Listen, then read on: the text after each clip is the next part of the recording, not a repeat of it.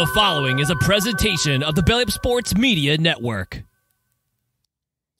Well, if you're a college football fan like us, it's starting to get a little sad because we're realizing that we're already through week 10 of college football. We're going to recap a bunch of big-time games. We're going to go through some of the top teams and how they performed this past weekend, some of the top matchups, what we liked, what we disliked about all of these matchups, all of this and so much more. So stick around today on Rising to the Occasion.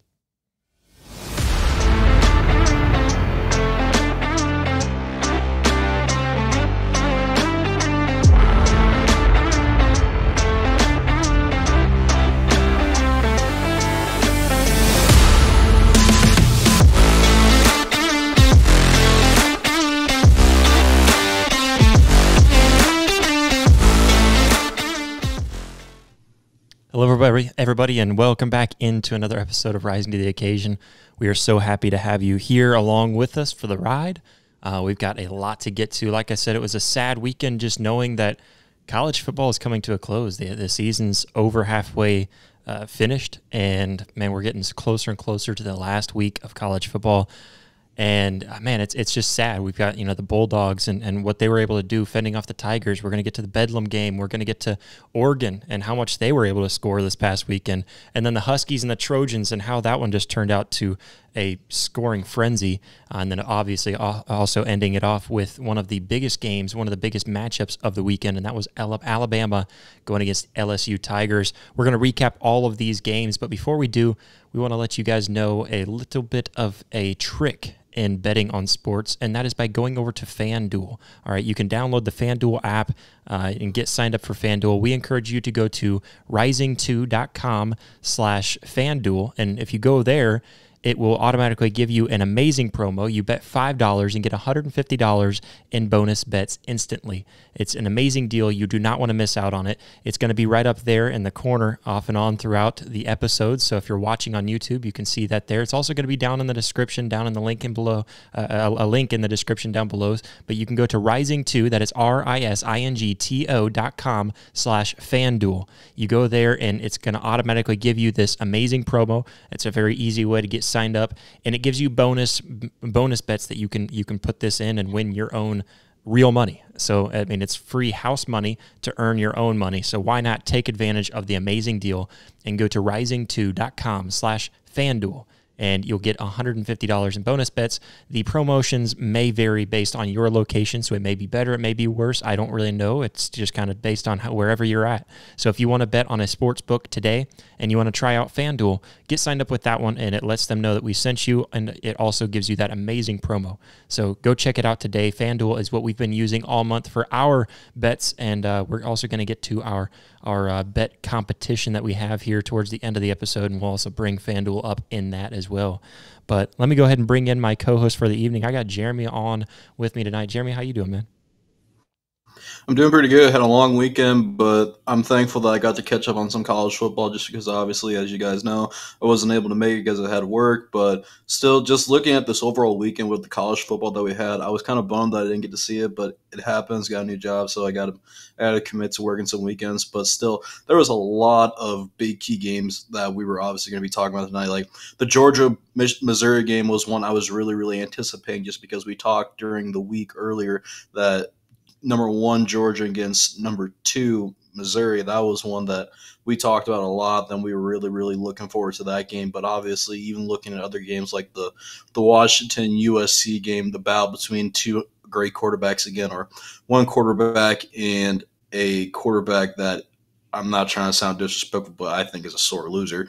But even there's just so many games that were just really, really good this weekend. Obviously, also even talking about Roll Tide Alabama with the LSU Tigers. I mean, just overall, this weekend was just a phenomenal weekend to watch for football. But Josh, I know we got a lot of games to cover, so I'm going to cut the chit chat and let's get rolling with it. Yeah, man, let's get rolling into it. And yeah, like you said, it was a really fun weekend of college football. A lot of really big time games and a lot of big time teams that we were really interested in how they're going to close out the season. And I'm sad that Blake's not able to do the recap with us because I wanted to talk about this game with him because he's constantly been bashing the Buckeyes, and I'm usually on the same train. I was living in Ohio for quite some time, and the people out there know that I love to rag on their Buckeyes. But I've been seeing the Buckeyes And I think this game, and not just this game, I think how they've been playing throughout the season, we've seen them go against bigger opponents and do very well, like whenever they went against Notre Dame, being able to pull that one off. And we've seen other opponents that they've been able to take on and do really well. And even Maryland, where they were at that point in that game, that was a really good Maryland team that they were going against originally. And so, of course, they've fallen off the wagon since. But I do think that Ohio State is a very good team. And I'm starting to agree with the Ohio State up at number 1 based on their resume and how they performed through these games. Because you look at it, I think Kyle McCord is the reason why their offense is struggling. And you can look at their offense and blame their offense for being the reason why Ohio State's just kind of moving a little slow. They're not really looking great.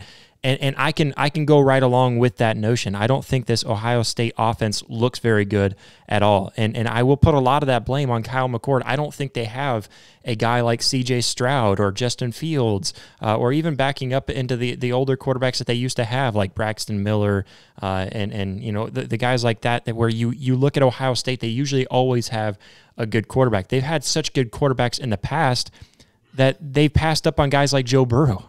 So, I mean, this is an Ohio State team that's not used to having this bad of a quarterback room, and I think Kyle McCord is where I kind of blame a lot of this slow production. He only had 189 yards. He did put in 3 touchdowns, also turned the ball over once.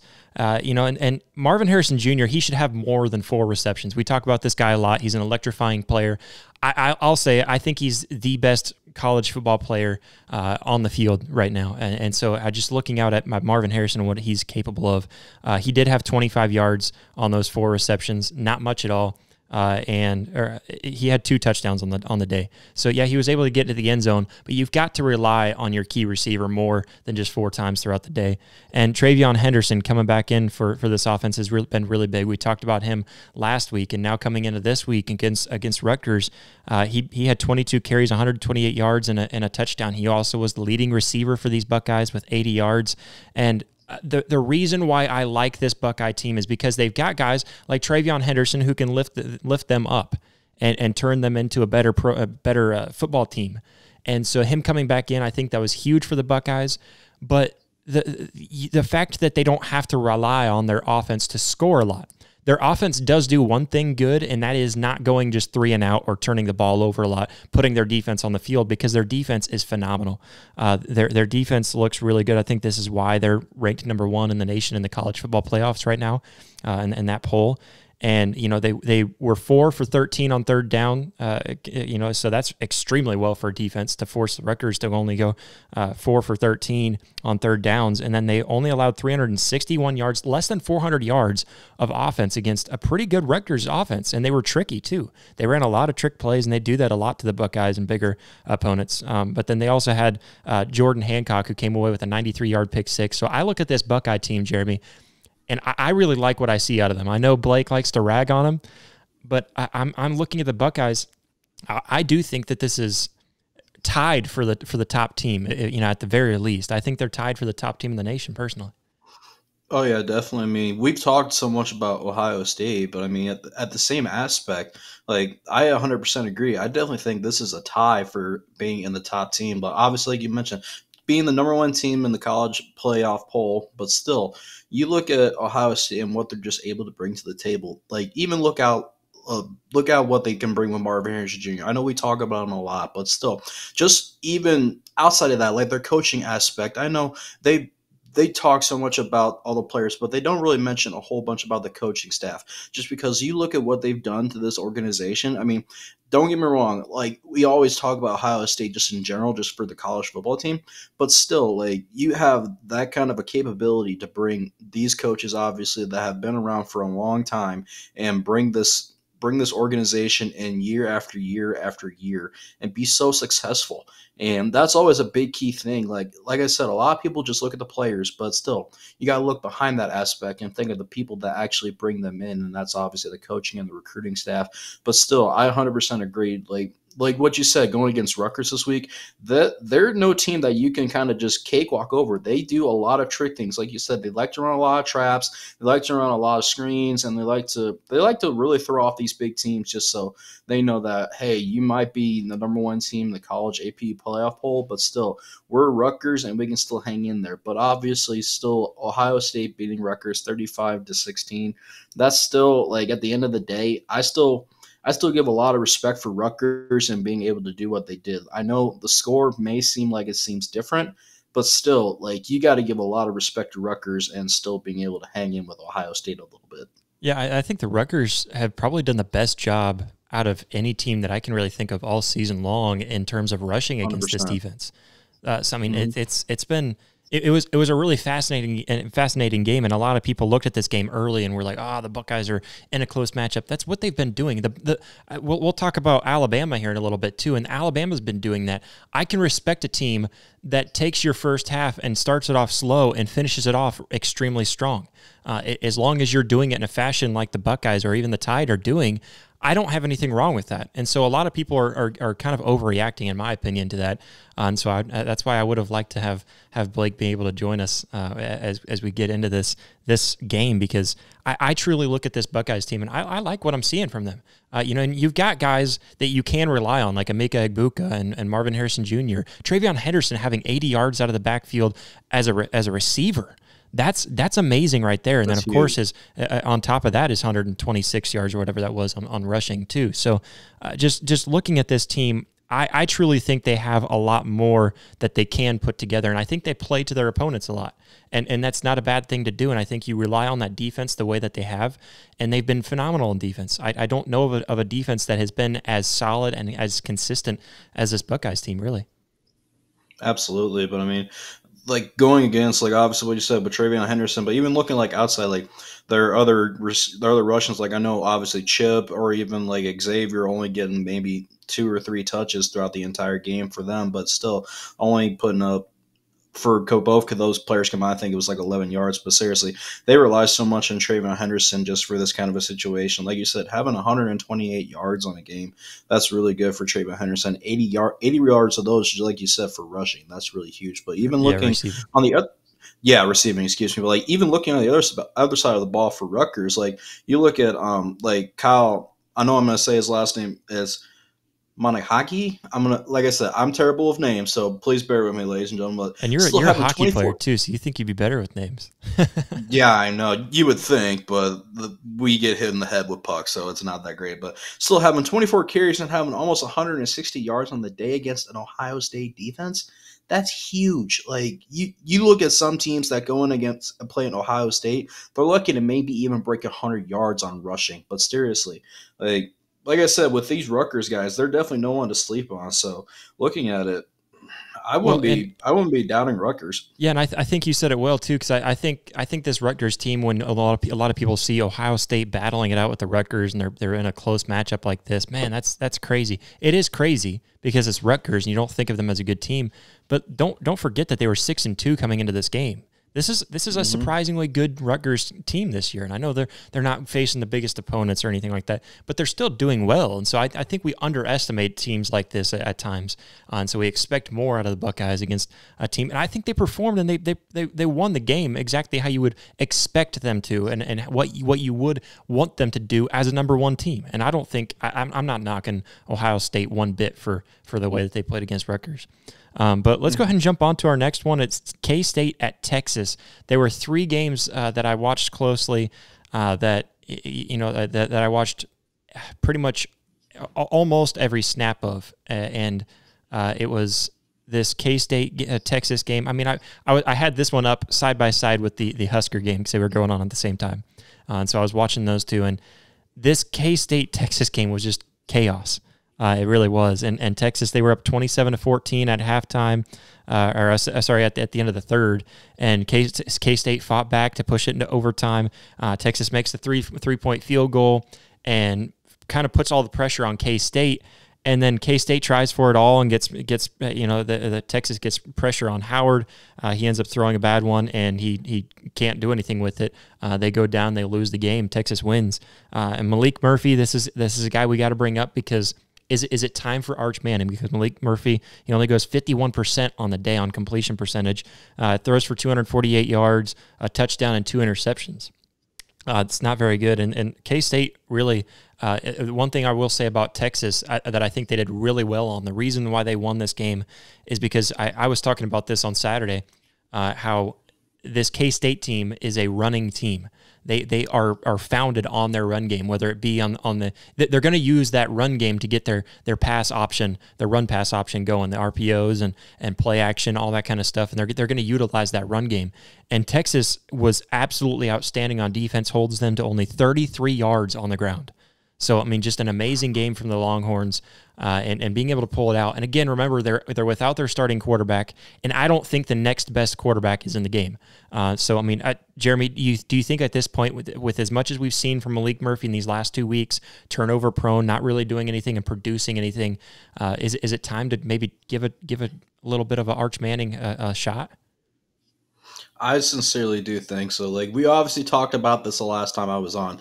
Like, we were trying to discuss, obviously, without Quinn Ewers at QB, what are we going to do?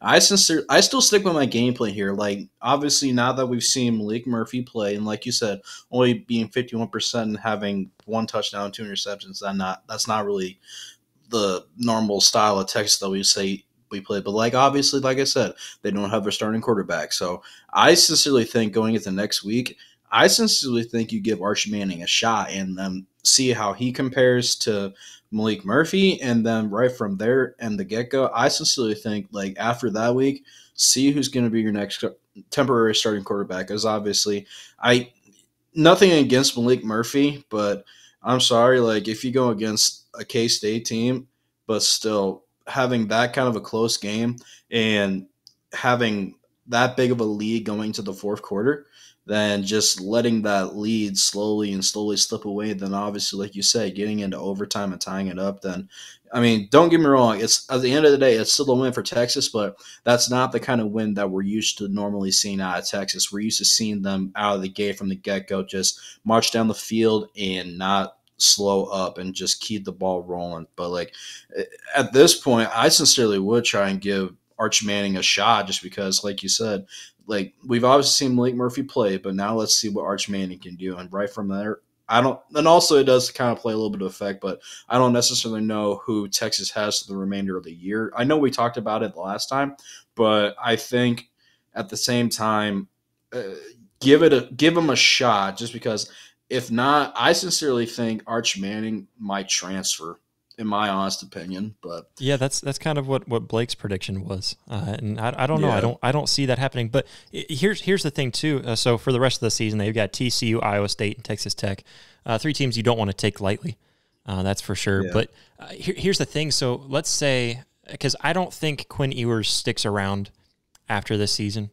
I would imagine he goes to the NFL. Maybe because of his injury, he wants to stick around one more season. I don't know. That could be the case. And then if that's the case, I could definitely see Arch Manning transferring. I wasn't taking that into consideration when we talked about that before. But let's say Quinn Ewers does move on, whether transfer or goes to the NFL. See, you've got Arch Manning this year. If he loses his redshirt ability, which gives him an extra year of eligibility, does that really matter in the long run, or is he only going to play 3 seasons for you, 2 or 3 seasons for you anyways? So, I mean, that's kind of where I'm at. Do you just go ahead and say, play, kid, and realize that he's only going to give you 2.5, 3 years at the most anyways, and then probably be ready for the NFL? Because if that's the case, then I don't know why, in today's college football, I don't know why you save the red shirt on a guy, especially when he's the best opportunity. I think he's, based on the hype anyways, because we don't really know, because we haven't seen him on the college football field enough in this league. So I can't believe that he's a worse shot in the dark than Malik Murphy has been, because I don't think Malik Murphy's looked good. I also don't think they've utilized Malik Murphy the way that they should, because he's the type of quarterback that, hey, if he transfers anywhere, if he transferred over to, I talked about USC, but if you were to transfer over, we're talking about them going against K-State. If you were to transfer over to K-State next year, imagine what kind of powerhouse he could be with them with the type of offense that they run. I think that would be a good fit for him. But yeah, I'm looking at Malik Murphy right now, and I just don't think he's the fit for the Texas Longhorns and the offense that they run. I agree with you, but like at the same time, obviously we haven't seen Arch Manning do anything, so I'm stuck in that pinhole. But I still kind of stick with a little bit of Blake's decision, just because, like, I sincerely think you need to give him a shot at least, like not just like a series in the offense. Give him the game and just let him actually try and cook here, just because, like you said, going against TCU, Iowa State, and who was the last one, Josh? TCU, Iowa State, and Texas Tech. And Texas Tech, okay. But I mean, still, like between those three games, like you said, you beat me to the punch. Those are three games that you cannot sleep on, just because these teams, like obviously going winding down towards the end of the regular season, where they're going to be playing a dogfight like it's the beginning of the year. But I mean, at the same time, like I I'm stuck between. I would just like to see Arch Manning just get the opportunity and let him shine. I mean, obviously, I know it's the last end of the college football season, but still, you got to give him a shot and just let him try. Just because, obviously, looking towards next year, if he does stick around and doesn't transfer, and it's hard to, just because obviously it's such the hype of Arch Manning and how much reputation that people have seen him talk about, but obviously he hasn't gotten even a single snap. So yeah, and all the hype is there. If you put your trust in him too, does that help his decision to not transfer next year? Because you just put a lot of trust in him as a freshman quarterback when you really wanted to do what's best for the team in the long haul, and then you ended up making a decision that helps him and the team out. Does that help his decision to stick around in Texas? I think so, a little bit, just because. Yeah, I would assume so. Yeah, you would assume so, but obviously there's a reason why we're sitting here talking about it, and unfortunately we're not with it. But I mean, Yeah. still, I sincerely think that it does help the situation, just because, like I said, there's so much talk and hype about him, but obviously we haven't seen him do a single snap. The only time we've seen him throw the ball is during pregame warmups, but obviously he doesn't get the opportunity to get on the field. So I feel in like the long run, he's been in just for like kind of garbage time or something like that earlier in the season. I just can't think of when it was. But yeah, true. But like, yeah, who knows with him? I want to see him shine. Yeah. I mean, I'm excited for him. I mean, whenever you build up so much hype behind a player, it's exciting to see what he's got in the tank and what he can offer you too. So it's definitely an exciting time. And right now, here's a scenario that I play out for you, because we're going to talk about my Sooners here next. And everyone knows they lost Bedlam. All right, so here's the scenario that plays out, because now I'm rooting for Texas. As an Oklahoma fan, you have to root for Texas, because it's screw the Big 12 now. If you don't have national championship hopes on the line, screw the Big 12. We're going out and we're making sure you can't get it. So Oklahoma wins out. Enough chaos happens where they get up to number 2 in the Big 12, make it to the Big 12 championship game, and Texas wins out the rest of the season, gets to the Big 12 championship game. Oklahoma, so really either way, whether Oklahoma wins or Texas wins, the Big 12 loses, because it's the SEC teams are in the Big 12 championship game. But best case scenario, as a Sooners fan and just as screw the Big 12, is Oklahoma wins, forcing Texas to not make it to the college football playoffs. Therefore, the Big 12 doesn't even make it to the college football playoffs now this year. So I mean, just how sweet is that? If you're looking at the scenario to just say, you know what, Big 12, we're done with you. And a big part of that too. I mean, so the 3 games that I watched pretty much every snap of was the Nebraska. I guess I watched every snap of the Washington USC game, and then also the Alabama LSU game as well, because those were both going on at the same time. I had those on split screens as well. But earlier in the day, Nebraska, the K-State Texas game, and then the Oklahoma game, those 3 games were some of the most atrocious officiating I have ever seen in an entire day of college football. I mean, just the worst. Nebraska fans, I feel for you, because not only did you get screwed by a lot of big-time calls that kind of hurt you there, especially late. Harburg throws a ball, and it could have been caught. It was actually a pretty good throw, and the receiver gets tackled, and then the very next play he throws an interception. That really hurts.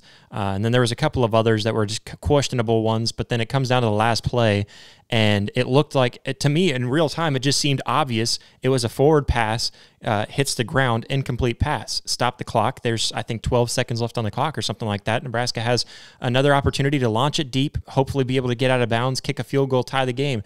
That's the best case scenario. probably not going to happen because it's Nebraska. Let's be honest. They're not good at closing out those games. But then they end up calling it a fumble. And I'm sitting here yelling at the TV, why is the clock still running? They lined it up as if it was a fumble. So they moved Nebraska back. They don't reach bowl eligibility because they lost the game.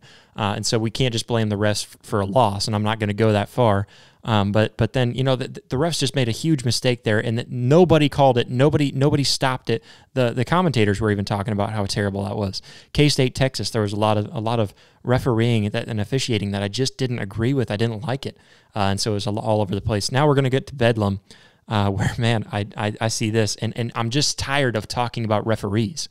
I'm tired of talking about how they do change at least the momentum in games, and that's really frustrating. We've talked about this way too much, and it's not just for my team. I'm not saying this because it's my team that lost the game. I don't care about that in the aspect of to go as far as to say that the referees are the ones that lost the game.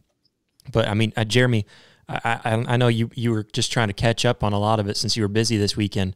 But I mean, we've talked about this too much. There has to be a point where we say that the referees need to answer for the calls that they make on the field and be penalized whenever they make terrible calls like we've seen all weekend.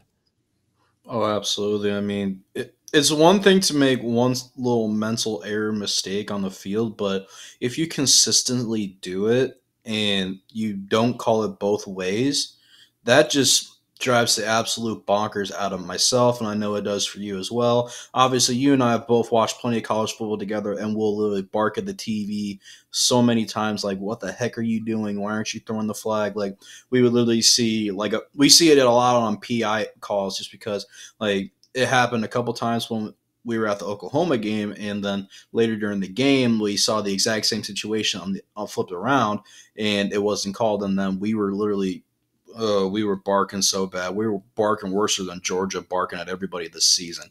Yeah. It's atrocious. And the big thing that really got me, especially, just because, like, obviously you said I didn't get a chance to catch. I'm still trying to catch up a little bit, but the clip that you sent me of going into the end zone, I looked at that. Yeah. My jaw hit the floor. I'm like, what? And it's one too that. And you look at this game and just the magnitude of this game, the last bedlam is what they're calling it. And it is the last bedlam for the foreseeable future. And so it is a big deal, and both teams want to win it. Hats off to Oklahoma State. You played a much better game than I would have expected out of Oklahoma State. So I'll give that to them. But let's start off with this just so we can get out of the way. Because, the refs, I think they just need to be held accountable. And I'm going to be frustrated about the calls throughout the game because I do think that it made a difference in the momentum at the very least, which hurts the game. 100%. Ultimately, I'll get to it. I think Oklahoma didn't play their best football, and I think Oklahoma lost the game. Okay, so I'm not trying to make excuses for why Oklahoma lost. But the referees need to be held accountable for things like a pass interference call that was called on Bowman in the end zone for Oklahoma State came down. And there's a pass interference called on Bowman. First off, it wasn't Bowman. It was Kip Lewis anyways. That was like at the 8:03 mark in the fourth quarter. The ball was overthrown out into the stands, so there's no way that there could have possibly been pass interference. If you would have called holding, I'll let it slide. It wasn't a good call, but I'll let it slide because you can hold, and then it causes the quarterback to overthrow it because he thinks, well, I can't get it to him anyways. So I can understand if it was a holding. You called pass interference, and it was way overthrown, completely uncatchable without a doubt. And not only that, but it was also a tight end running over the linebacker. So just a ridiculous call there that really changed some momentum in that drive. That may not have changed a whole lot. But another pass interference not called on Oklahoma State when they tackle Stoops, the one that you were just mentioning, that they tackle Stoops, and I'm sure a lot of you guys have seen that clip. Tackling Stoops in the end zone, just the most blatant pass interference that you can possibly get. So you do that, and that was when Oklahoma's down 6 with 4 minutes and 53 seconds left on the clock. It changes the momentum in the last 5 minutes of the game. OU has to use a timeout because of it, because Brent Venables is wondering where the flag is, and ends up sending the field goal unit out there. So using up a timeout that you really needed later on in the game, and now you just kick a field goal, and OSU gets the ball back now. So I mean, just looking at this, I mean, that was some of the most blatant, just bad calls that I've seen against Oklahoma. And I've seen others too. And there was one during the Washington game, I believe it was Washington USC, where the refs let the clock just keep on ticking down. It's a little bit on the timing, whoever's in control of the time, but the refs didn't catch it and they just sat there and let it keep on going. And then they have to scramble around to try to figure out how to fix it. It's just the refs need to get things under control. This is your job. And so we're expecting you to do your job. So I'm bringing this up for the Oklahoma game because I do think that was some of the worst officiating I've seen in a long time. But that's not why Oklahoma lost. I think this is a perfect example of looking at the stats. If you look at this Bedlam game, it's a perfect example of looking at the stats and realizing that stats don't tell the whole story. Because Oklahoma State wins in the turnover battle. They won 3-1 in turnover battle. Oklahoma turned the ball over 3 times. I'll call it 4 times because there was a field goal that we kicked that should not have been kicked. I believe it was a 4th and 7 if I remember correctly. And you just go for it there because you're not going to make a 50-some yard field goal. We don't have a good kicker this year. So I think that was I count that as a turnover.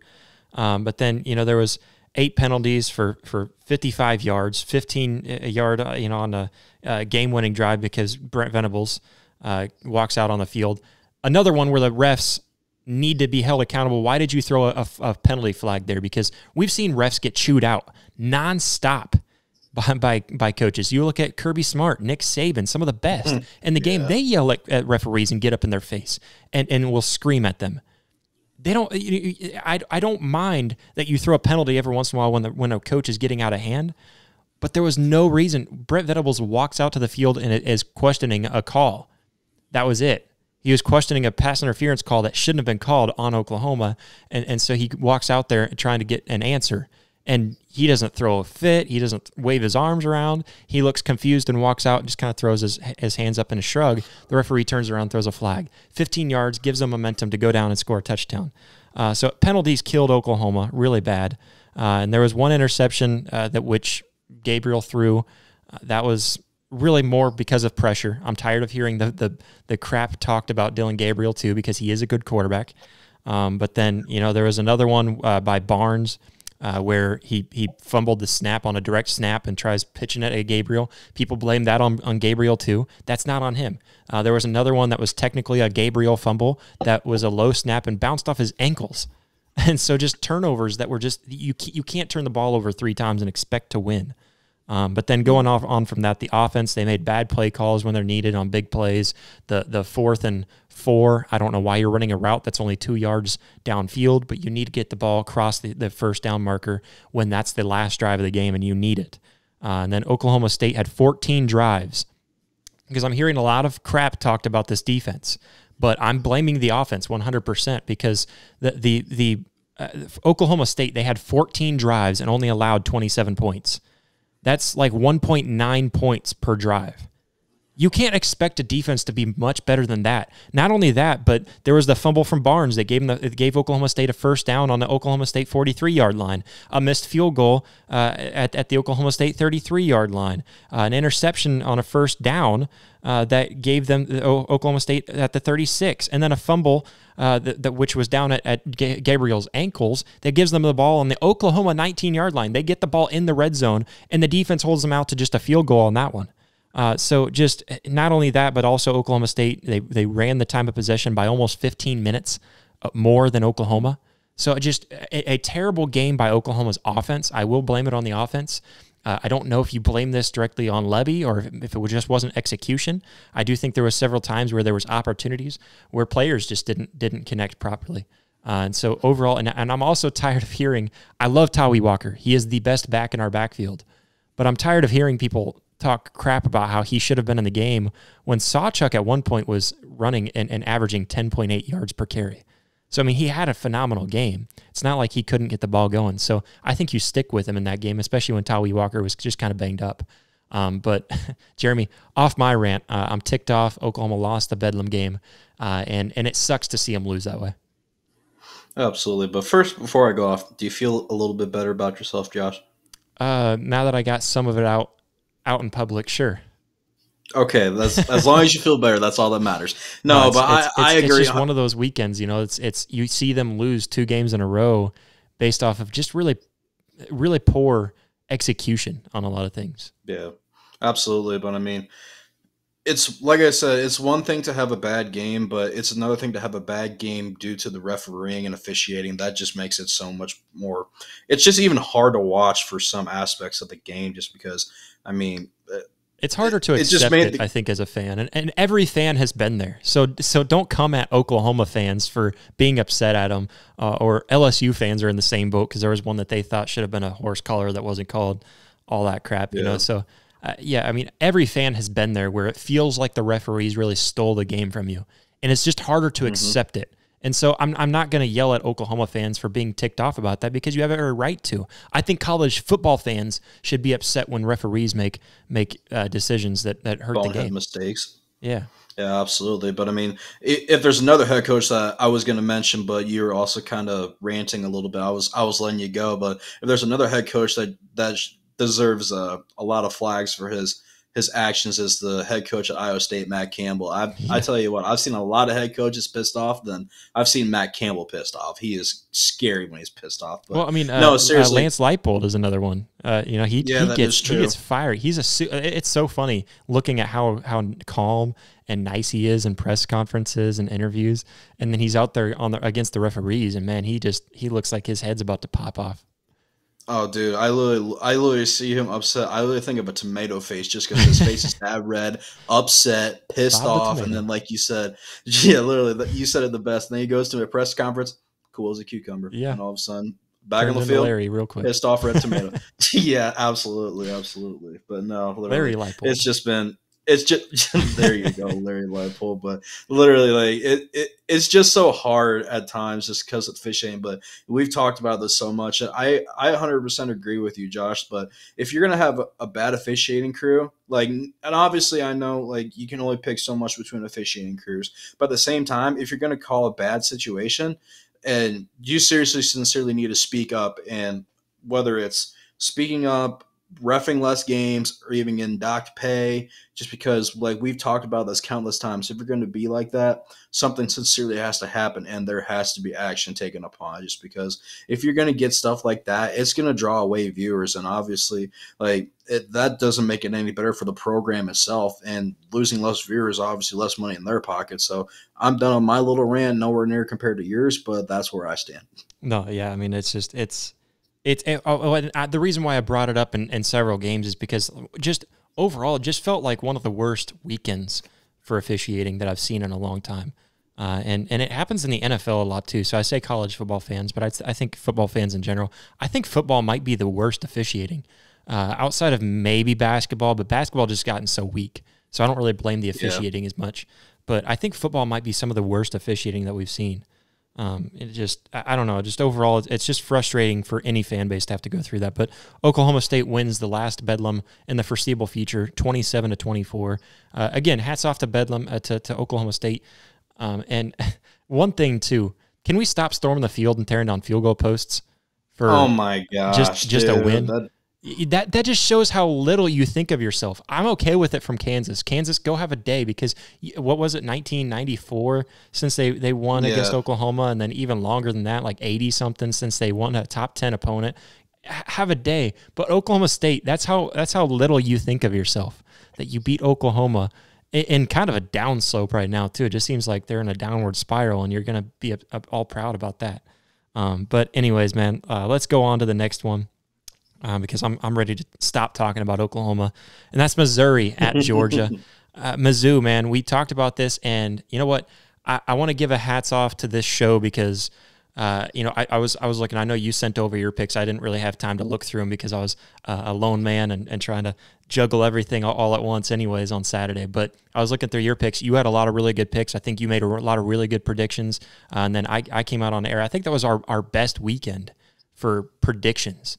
And then on top of that, there was a few little contests and tweets that I kind of went out and commented on.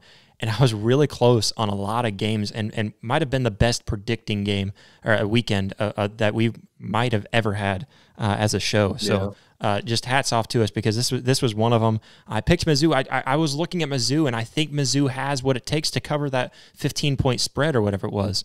And I saw this, and a lot of people were kind of dogging that pick.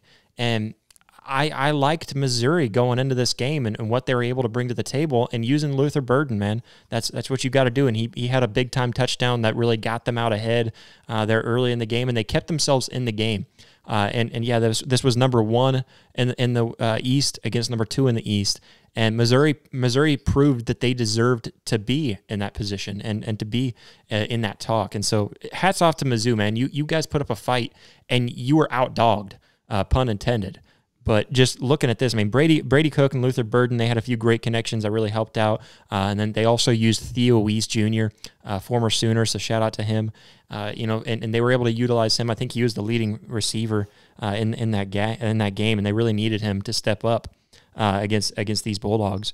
And then Cody Schrader, too, I brought him up, how much you're going to need to rely on him, and he had a great game, 112 yards and a touchdown.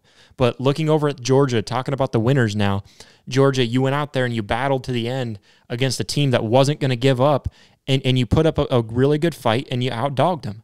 And that's just how it is. And that's what you got to do as a championship team. We've seen this from Georgia in the past. They're on their way trying to make their three-peat.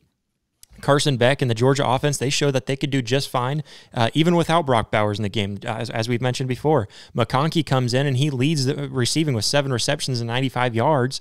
And Carson Beck, he was nearly flawless, ended up going 254 yards and 2 passing touchdowns. Just a great game by the Georgia Bulldogs, battling it out towards the end, because it was a dog fight, and I'm going to keep on using all these dog puns that I can, as much as I can, but while we're talking about Georgia. But they were in this dog fight down to the end, and they were able to pull out and show that they're a championship team that knows how to win different ways. And Georgia just came out. They were better and just about every facet of the game when it came down to it and what they really needed. They end up winning 30-21, but again, only 9 points. All right, so Missouri, keep your head high, because we keep on talking about this Missouri Tiger team, and they've got a lot to be able to build on.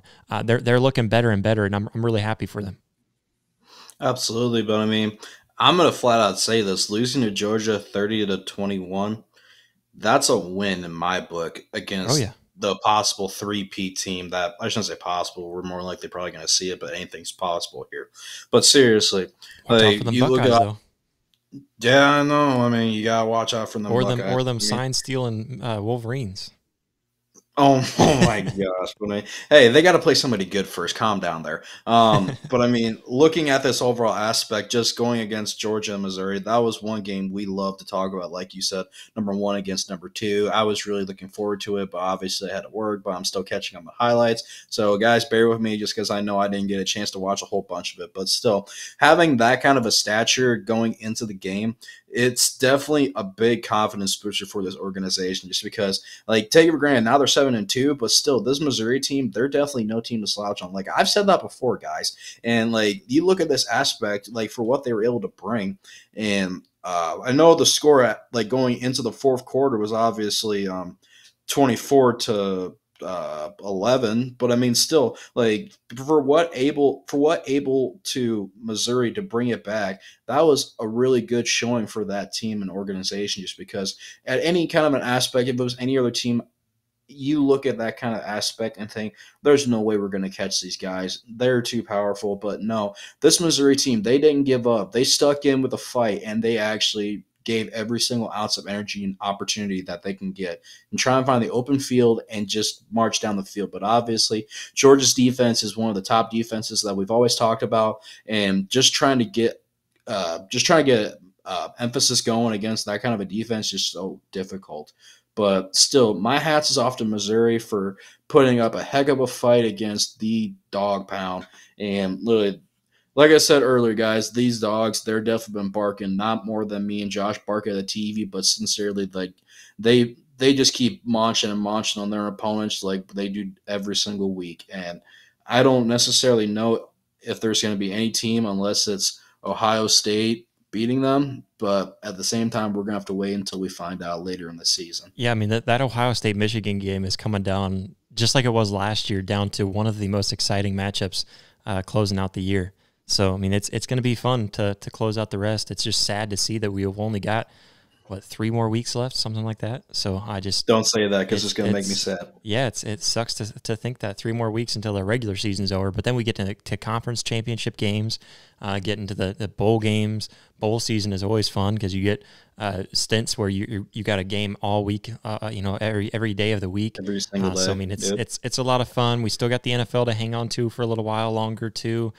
But man, it's really sad. But Jeremy, when you're thinking of Christmas gifts, when you're thinking of what to get somebody, what better gift could you give somebody than a Big Frig cooler?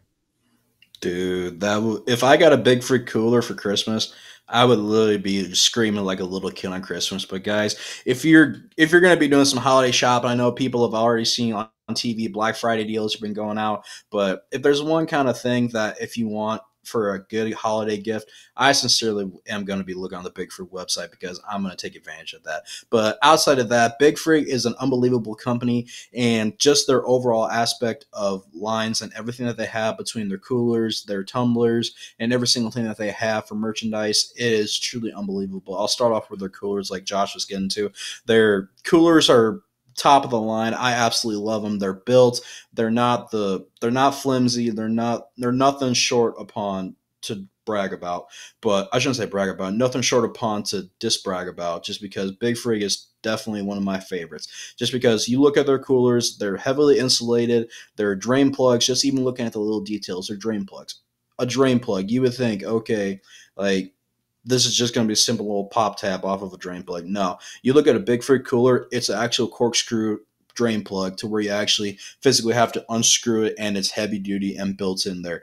I've put my cooler through a lot of use, and that cooler absolutely is unbelievable. And even looking at something simple like their designs, the Badlands cooler is what I have. Josh has the same one as I do, but that design is absolutely unbelievable. I'm a hunter, and when I see camouflage, I get really excited just because I love hunting. And once I saw the cooler that I got, I was absolutely tickled pink just because it was the same kind of aspect for what I wanted in a cooler. But even going also into the detail, they have on the inside they have a cutting board and a basket that plays into a lot of positives for like when we're on the road. We can have something to cut our sandwiches with, or even like the basket for storing our meat and cheese in. That really helps a lot. We used it a lot on our tailgating tour, and that was really a big plus for us on our tailgating tour. But even outside of the coolers, looking at their tumblers, they're really, really strong. They're really, really good. You can get your custom designs on the cooler if you shoot Big Frig a message. And I sincerely kid you not, guys, I had my coffee in my tumbler this morning, and then I went out. I did some errands this morning, and I completely forgot about it. I was really disappointed. I did that at 7:30 this morning, and I got back at 11:30. My coffee was still hot, like it just came out of the cup. So, guys, we love Big Frig so much, and we want you guys to love Big Frig so much. So if you look at the link down below, and not the link, but the description, excuse me, go to bigfrig.com and use our code RISING220. That is RISINGTO20. You will get 20% off of your order. But sincerely, guys, I say this every time, and I sincerely mean it. And Josh absolutely loves hearing me say it because I know it gets a big smile on his face. You will not be disappointed. So tell Brock that we sent you guys over to Big Frig. And like I said, use the code RISING220. That is RISINGTO20. And you will get 20% off of your purchase. Yeah, absolutely. And guys, like I said, it's already getting into the good season, the fun season of Christmas season. We actually we hung the lights. I told my wife we're not allowed to turn them on until after Thanksgiving. It was a nice warm day yesterday, so we had to hang the lights on the house, get it all prepped up, and get it ready to go. So that way I don't have to go crawling around in the ice and the snow to try to hang the lights up. But it's getting to that time of the season. So something small like the tumbler, and like Jeremy said, if you look around Black Friday deals too, I don't know what Big Frig does for Black Friday deals. Maybe they have an even better deal on top of that, and then you use our 20% off. Man, you could just have such an amazing deal on a great product. So guys, go check them out. We really do love them. But Jeremy, we had Florida State at Pitt. All right, this is a Florida State team who came in on the rankings. They were ranked number 4. Not a lot of people really have, a whole lot of a grasp on how good this Florida State team is. I think the Seminoles look extremely well, and I think they showed that against Pitt. They started off slow, and everyone said, "Oh, look how they're starting off slow," a lot like what they did with the Buckeyes. But they were able to finish the game out. I don't have a whole lot to say on this game because I didn't catch the entire game, but I was able to catch back up on it later on. And just seeing how they played, I didn't see a lot of big mistakes. I saw a defense that stayed out there and did a really good job of controlling the game overall. And I saw an offense that did their part and came out there and helped win this game. Florida State, they held Pitt to only 7 points in this game, and this is a Pitt team that isn't a good team this year. And so you would expect them to roll right over top of them. But winning 24-7, I think that like I said, they got off to a slow start, only up 10-7 at halftime. But they put up 14 more points to win 24-7 there. And in this second half, they were able, they were only half a point away from covering the spread too. That was one of them I thought I might take, and I didn't end up taking that one. I'm glad I didn't because they didn't end up covering that. They were half a point away. But Jordan Travis, he has a Heisman-worthy game. He had 360 yards and 2 touchdowns, and the receivers just played their role. The entire offense played their role, I think, in that second half to really come out and win this game. So, like I said, personally, I'm okay with teams like how we've seen from Georgia even and Alabama and Ohio State. I'm okay with them and taking off to a slow start, getting their feet wet and getting rolling. As long as you don't let the game get out of hand and come out and close the game out, I don't have anything wrong with that. I liked the way FSU looked. I think they won a really good game, 24-7 against Pitt. I'm not going to knock you in the standings one bit for that. Yeah, absolutely. But I mean, you sincerely look at this Florida State game. Like I'm in the same boat. I didn't get a chance to see a whole bunch of it, but you look at the overall aspect of this, and you can't be disappointed with how the overall aspect of the game was performing. Just because you look at this and you look at this game, I know it's only a 24-7 game, but still, like you said, this was something that a lot of people were sincerely thinking, okay, this is just going to be right out of the gate from the get-go. Just people are going to be running, monstered right over them. But no, literally, Pitt. This team, they're definitely not one team to mess around with, sincerely, just because you look at the overall aspect of what Pitt was able to bring, obviously, for stats like Christian Venue. I know he only threw 15 for 36, and that's not the greatest of the game, but still having 244 yards against a really, really good Florida State team, that's something I'm not going to hang my head against. I know talking about Florida State, we've talked about a lot about Florida State, but sincerely, you can look at another team like Pitt. They're definitely something that you sincerely can't sleep upon on. I know their record's only not the greatest. They wish you could flip it around, be 7-2, but really it's only 2-7. But at the same time, like, you can't really be disappointed with these guys. And just looking at the overall game, this was something I didn't really get a chance to really watch or listen to. But for the overall aspect of from what I've seen for stat-wise, this is definitely something that they're going to look at this kind of a game and they're thinking, okay, we can actually hang in with these guys. But unfortunately, obviously, like I said, the scoreboard plays a big difference in the role. So looking at this aspect, obviously they're going to go back and watch film. And overall, they're definitely going to be studying to where they know they can make some minor adjustments, or they can just simply completely scratch out the entire thing, and then they can try and make something better out of this overall aspect of the game. But I'm still giving my hats off to Pitt for hanging in with a really, really good Florida State team. But obviously, like we've talked about, when you look at this college football poll and you look at the overall aspect of these top 6 teams, it's sincerely so hard to try and just knock off one of these teams just because of how dominant they played and going week in and week out and how they're performing. So literally, I'm going to be throwing a lot of credit to Pitt here just because of what they're being able to do here. So my hats is off to them. So I sincerely think that they can end the season on a strong point. I know the record says different, but still, I sincerely think of these guys as they can hang in, they can get maybe squeeze 1 or 2 more wins in out the rest of the year. Yeah, and a disappointing season for Pitt, but overall, like when you look over at the Seminoles, and like I said, I don't have anything wrong with the team just closing out the game, because what we've talked about this before. What better way to win a game than to walk out and look back at the game and look back at the film, like you said, and watch that film, feeling like you lost the game, but you have a win on the record. That's the best way to look at a game. So I like this for the Seminoles. I think they're looking stronger and stronger each week. But for this next game, Jeremy, we're going to have to turn these around a little bit because, if you're riding on a motorcycle and you're going fast, you got the bill for it, it might fly right off. That's exactly what was happening to these Oregon Ducks. They were flying all over the field. If they were wearing their hat forward like I just now was, that hat would have flown off a long time ago, because these Oregon Ducks, man, like, they scored a lot of points. Started off, kind of a little slower start, I guess, for the defense. Or they started off, it was 14-10 at the end of the first quarter, and then they just put on a scoring clinic. They end up winning the game 63-19. 63-19, just an amazing outcome for this Ducks team. Just seeing what they were able to do. Bo Nix makes his case for the Heisman again. 386 yards, 4 touchdowns, and then 2 rushing touchdowns. So 6 total touchdowns on the day for Bo Heisman, as some people around here would like to call him. And then Tez Johnson, man, he was his favorite target with 12 receptions, 180 yards, and he got 2 of those touchdowns for Bo Nix. So just an amazing showing for the offense to be able to turn it around. I'm going to turn this hat back around because I feel silly wearing it backwards. I just can't pull it off the way Blake can. But being able to turn this game around, starting off to a slow start, your defense let up more points in the first quarter than they did the entire rest of the game. So you're totally happy with the way your defense played. Come out there and just smack around these Bruins. I'm sorry, what are the Cal? Are they the Bruins? Golden Bruins? Yeah, I think they're the Golden Bruins. Something like that's UCLA, right? No, I don't know why I'm drawing a blank. Yeah. They're a Bear, I think, if I remember right. I don't know why. Cal Berkeley. I'm have to look it up for me because it's going to drive me nuts.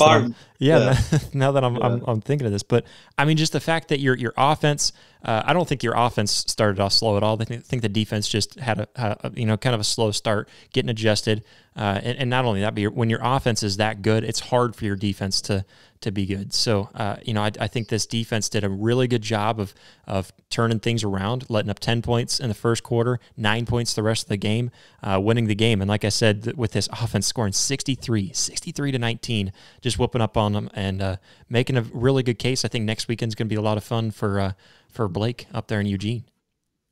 Dude, Blake's gonna have the absolute time of his life up in Eugene. I know he's getting to knock that off of his bucket list before I do, but that's obvious. I'm just saying that just because I'm sincerely jealous, just because Oregon is definitely a place that I've always wanted to go to. I have family that lives out there, but hopefully I get the opportunity that I do get to go out to Oregon. And if I do, I am definitely going to be going to Eugene to watch Oregon ball out. But I mean, sincerely, you look at this Oregon squad, we talk so much about Oregon and just being what able they're to produce, and just having a team put up 63 points, that is absolutely unbelievable. And the sad thing is they're not anything used to not seeing high scoring games. You look at back of this entire season, they've definitely racked up the points. I don't know what their average per game throughout this entire season has been, but it has to be definitely over 28 to 35 points per game. Just because you look at, like I said, for Oregon, I'm gonna try and pull up their scores from their previous games for you guys. But I mean, looking at this aspect, they've just definitely been able to ball up here, and that's not saying that for basketball wise, but Oregon has definitely been lights in, lights out. Then I know Blake loves saying it. It's not Bo Nix at the end of the year.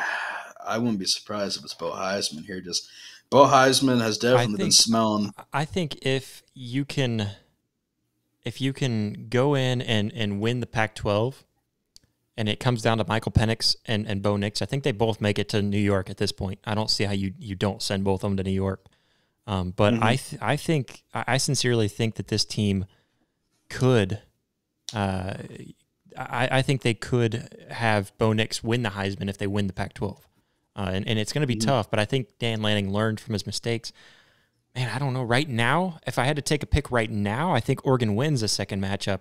But after seeing how Washington performed, I don't know. It's tough. But then I think Oregon keeps on showing up too. But to answer your question, they had 47.4 yards per game. And did you look up what the mascot is for Cal Berkeley? No, I tried to do it, but I was having a little bit of an issue, but I can't hear. Here, Cal Berkeley mascot. Here, I got it pulled up. Oski the bear. Yeah, Oski the bear.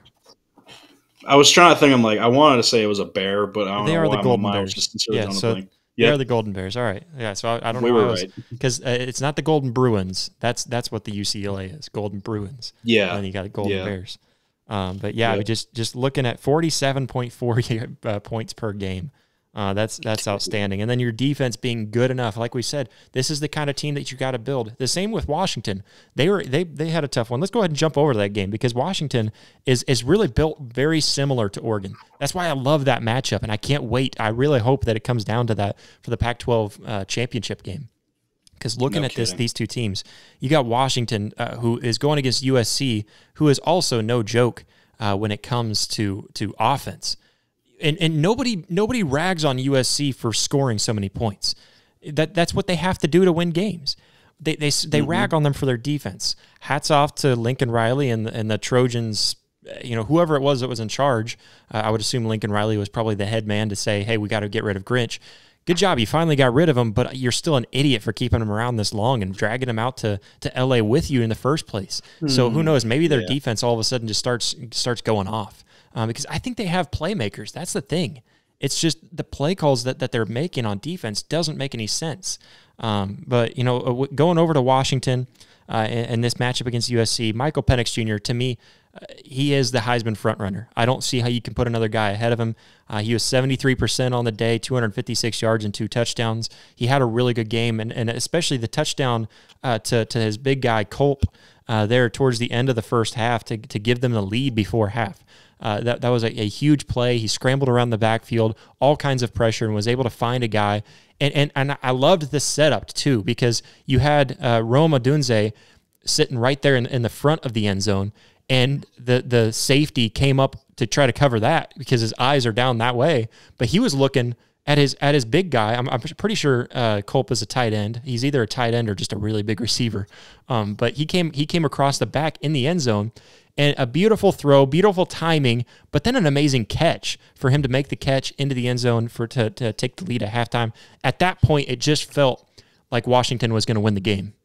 The way that they got the turnover, got Caleb Williams to fumble the ball, and then looking at Dylan Johnson, man, you and I were talking about this during the game. We had the group chat going with you, me, and Blake, and man, Dylan Johnson has a hat trick in the first half, ends the game with 256 yards, 9.8 yards per carry. That is unheard of in a game. And then 4 touchdowns. So just being able to utilize that run game the way that they did, and they were really more balanced on the run game than they were over on passing. They ran the ball more than they passed it in terms of yardage. And then the time of possession and third down efficiency. This is what won the game because they had almost 10 minutes more of time of possession than USC. So they just kept the ball. This is something that Lincoln Riley talked about at halftime going into the locker room. Hey, we need to control time of possession. Both teams are trying to do it. We need to win that. And they couldn't. Washington did really good on defense, forcing them out. And I'm not going to rag on you for allowing 42 points against USC because that's just hard to stop. They've got a bunch of guys all over, especially with Caleb Williams in the backfield. But then Washington able to make Williams feel uncomfortable all game long. And then, like I said a minute ago, too, with that fumble towards the end of the first half, giving them that key moment that pushes them ahead and kind of wins the momentum game. And then the balance that they had, again, looking at how they were able to consistently run the ball.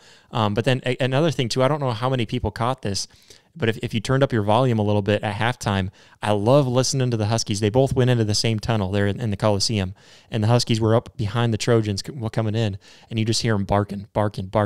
And I love that. You just let them know we're right here.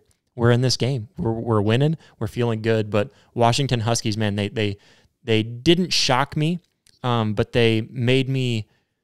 They surprised me because they haven't been looking this good in a few weeks. You back up to the Arizona State game, and ever since then, they haven't really shown that just overpowering, dominance. And so it was really good to see them win a game like this.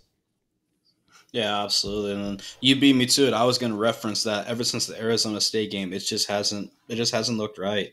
But obviously, Washington is still just finding ways to get points on the board and finding a way to win. But going into this game, we all obviously know this was going to be a really, really good battle between two gunslingers of a quarterback, between Caleb Williams and obviously Michael Penix Jr. But looking at the overall aspect of this game, Washington was just outpowering on like no tomorrow. Obviously, both on the offensive and defensive side of the ball. Just literally, I got home late and I caught the tail end of the game, so I didn't get a chance to see the beginning half of the game. But just from what I got the opportunity to see, Washington's defense was just putting Caleb Williams to his misery, and they were just finding a way to get into the backfield and get the big plays and get the big sacks. Then they were just all around just letting them know that we mean business and we ain't here to have slouch. The thing with that, too, is that though they weren't completely successful every time, they didn't get him down in the backfield, but there were times where he was only able to rush for 4 to 6 yards, and this is a guy that's capable of more than that, and it was constant pressure back there,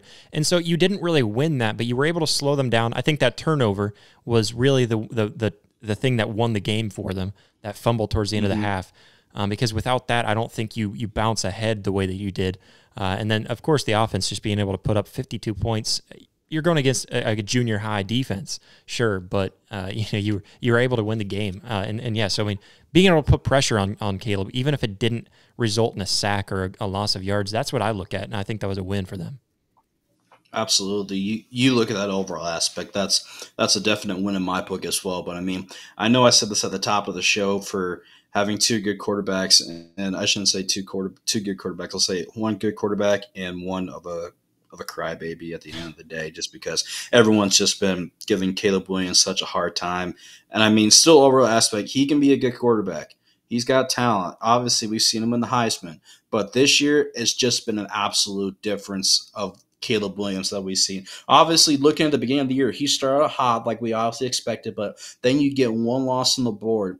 And then right from there, like I've said in previous episodes before, once you get down in that slump, it ain't easy to get back out of that slump. And I tell you what, to me, it just seems like Caleb Williams just hasn't gotten out of that slump yet. But, I mean, overall, like we said, you told me before we went on the air, him really, really being emotional at the game, then just going over to his mother after the game and being emotional. But, I mean, that just goes to show you how much talent that – oh, yeah, absolutely. Yeah. It's horrible to see, but that just goes to show you how much he has love for the game, how much blood, sweat, and tears that this kind of guy puts to the field every single night. Yeah, and I think that's true. And you know, a lot of people making fun of him for it, and I hate that you make fun of a kid for, you know, he's got a lot of talent. And I know that he's up there sobbing, and anytime he cries after a loss, that's how much he takes each game into heart. But it's just, man, you lost a regular season game. I guess this one I can give him a little more. You know, whenever he lost to Utah, it was like, man, why are you crying over this?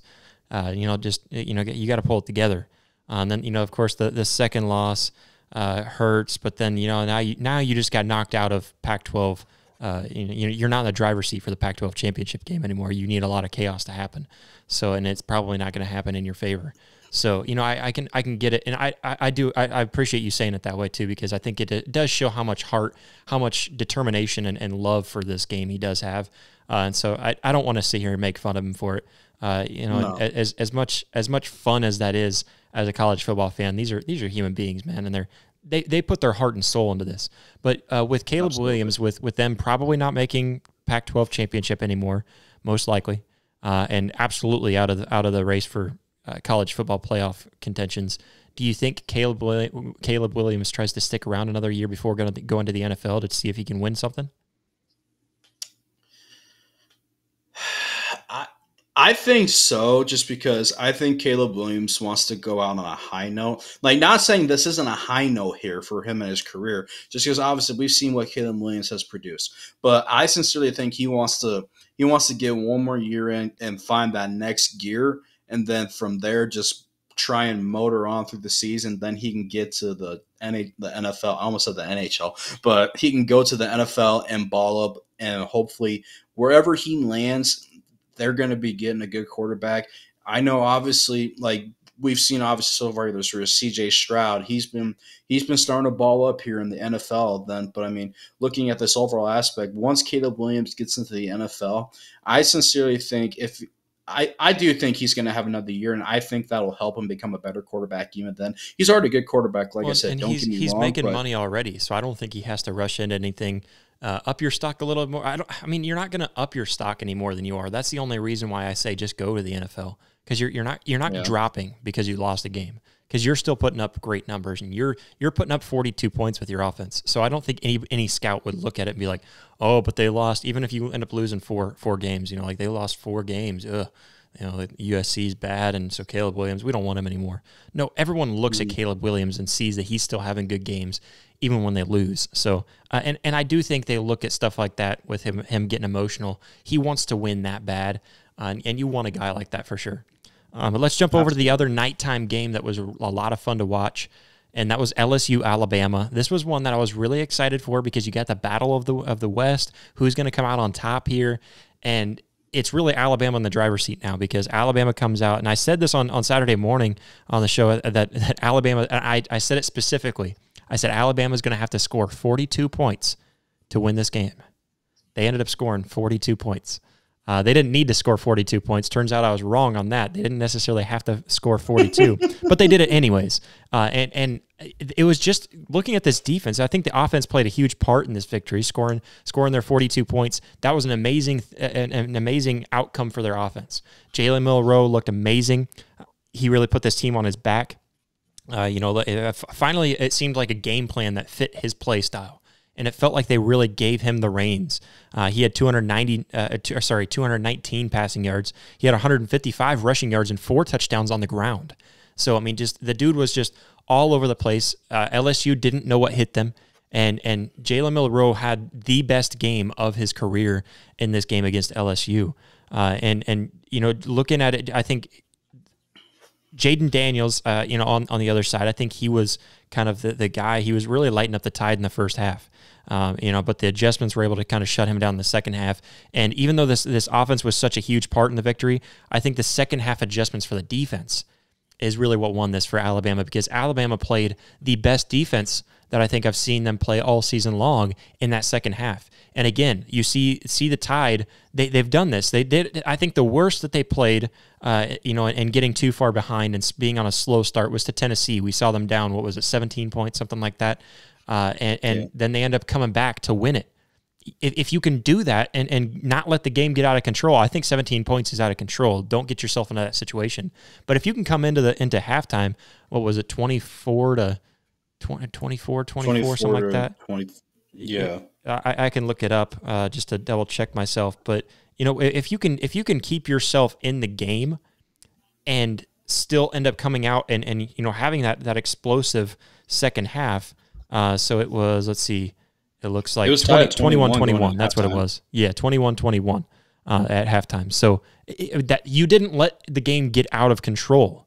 And then your defense steps up big, only allows 7 more points the entire game. You shut them out in the fourth quarter, and you just did your job on offense. Keep on scoring. Keep your defense off the field as much as possible. Because just overall, I think that this Tide team played really well. And again, I'm going to talk about the time of possession because that's what wins it in games like this. And especially whenever you've got an offense like LSU who can sit there and put up 45 points easy on you. I think they were averaging 47 points per game, 47, something like that. And so, the Tide sitting there and controlling for over half the game. And so they were able to control that and keep it in their possession. So really happy for Alabama. And I enjoy watching Alabama this year, and I really enjoy how they're winning because you see them as an underdog. Not really an underdog, but you see them just kind of as a no one expects them to do anything this year. No one really expected after the Texas loss, and then they struggled against USF. Everyone was like, yep, the Tide's out of it. But now they're just as much in every contention talk as any other team in the nation right now, and I really like to see them coming from behind like this. And it's exciting and fun to see that. And it feels like this Alabama team is having more fun than I've seen in the past, too. It just always seemed like they were very strict and controlled. And even Nick Saban himself, smiling a lot more and having a good time. I think that's a really fun thing to see for this Alabama team.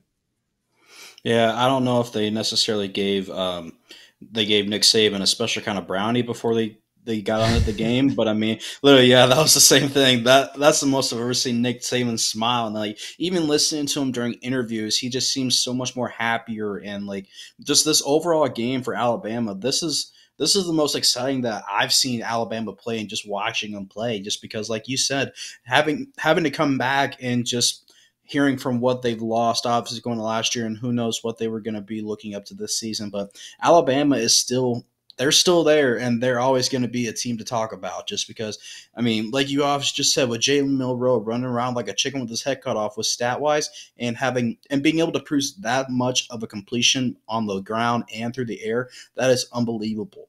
And you look at a quarterback like that, later down the road, he's definitely going to be a really good threat in the NFL just because you see a quarterback have so much different weapons, and whether he's using his legs or using his talented arm that we've seen Jalen Milroe use game in and game out. I know obviously every week it's a little bit different in the right step just because Jalen Milroe, right from the get-go, it was a rocky situation, but you even hear Nick Saban talk about how much progressive that he's gotten throughout the entire season. And just from looking at what they were able to bring against a really good LSU team, that's definitely something that is able to be talked about for a while. But even look on the other side of the ball with LSU, obviously they knew they were going to be going against the Crimson Tide of Alabama. They were going to be into a dogfight here.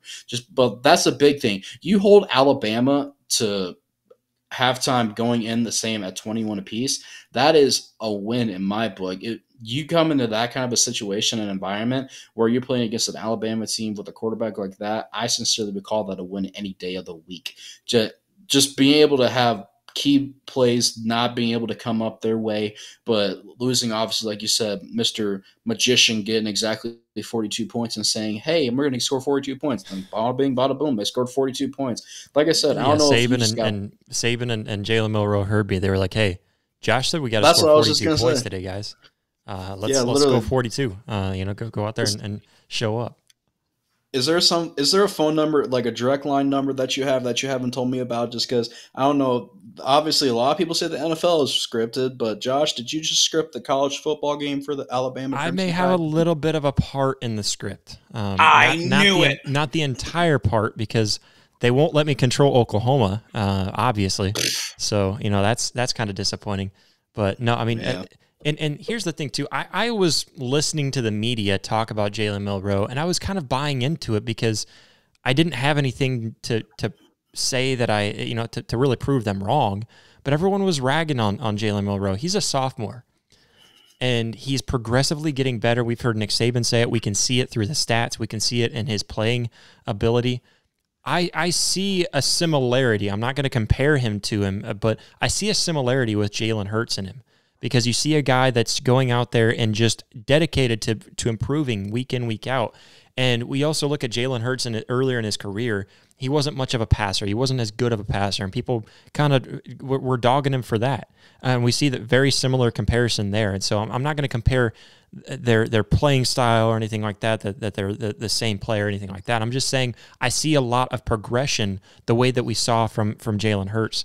And so I don't know. Personally, I think I like Jalen Milroe, and I have from the get-go. I just didn't have anything to really support my stance, and I think it's starting to come to fruition. And I really like what I'm seeing from him. I think he's showing up as a much better quarterback week in, week out, and we might see him progress to where next year, if he's able to work on his passing game in the offseason and dial in on some things, I think he can be really dangerous. Oh, yeah, absolutely. If you get those little itty-bitty things that we always talk about dialed in,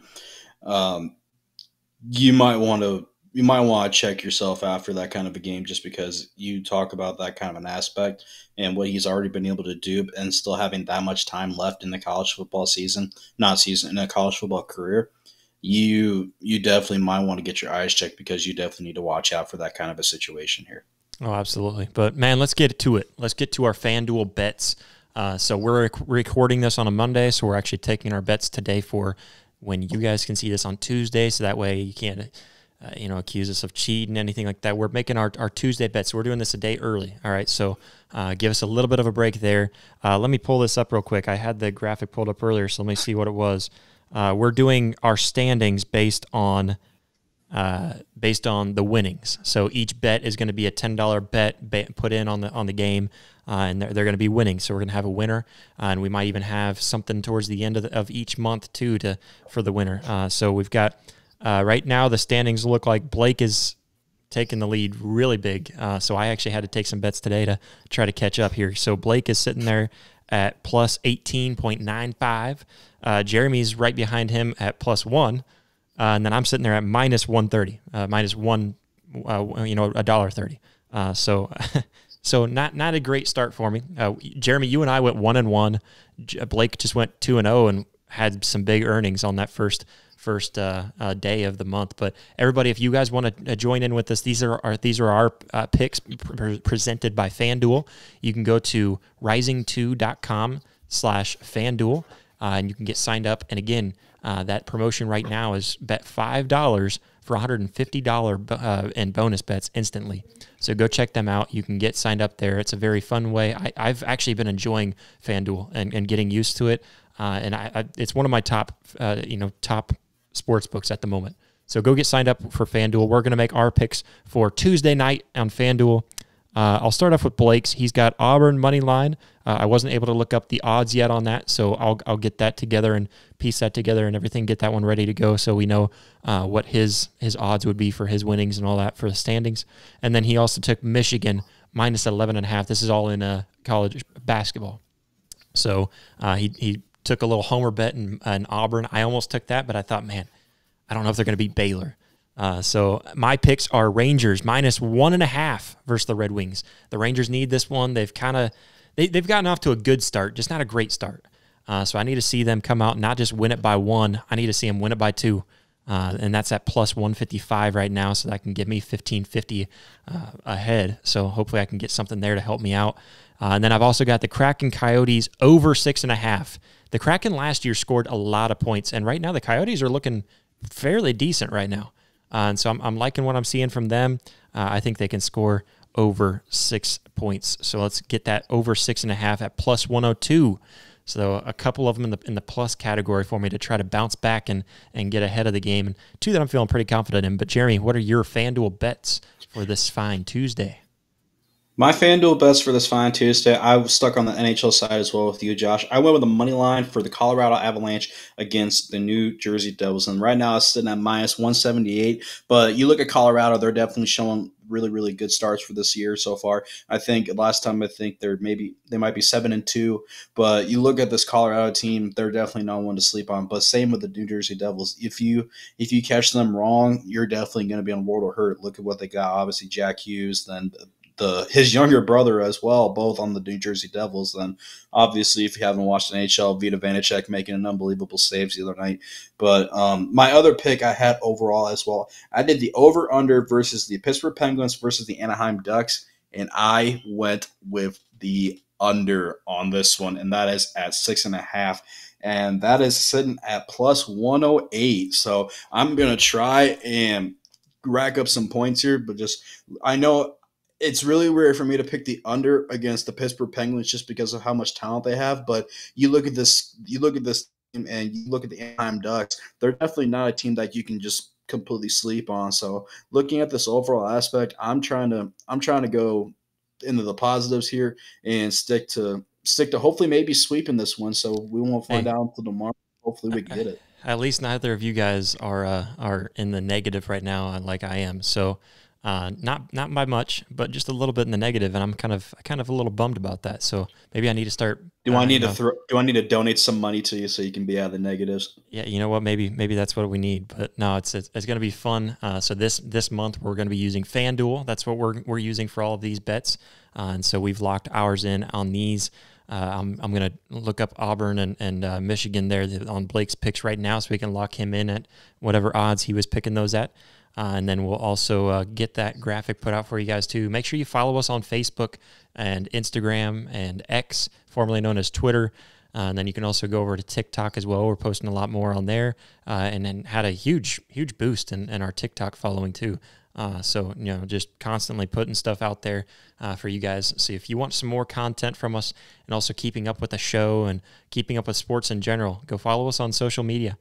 We'd love to see more interaction from you guys. And if you're watching on YouTube right now, hit that subscribe button. You can also hit that like button. That helps us out quite a bit. And if you're listening on Apple Podcasts, Spotify, wherever you listen to podcasts, go give us a 5-star review. That's another amazing way to do that. Jeremy, you got to keep me in check. We got to read a few more reviews this week, so we can put that out there. And we will try to put another episode out on Thursday if everything works out just fine for us. and then we'll see what we can do about a Saturday episode, because I will be in Norman going to another Oklahoma game. So we're going to see what we can do there. And then Blake is going to be up in Eugene, so safe travels to him. Hopefully everything goes well there, and go Ducks. But for everybody else, hopefully you guys have a great rest of your week. Can't wait for more college football and more sports in general, guys. We're in a great time of season. So stay tuned. Make sure you hit that notification bell if you want to know whenever we have more uploaded on the YouTubes. But guys, we thank you so much for all of your support, and until next time.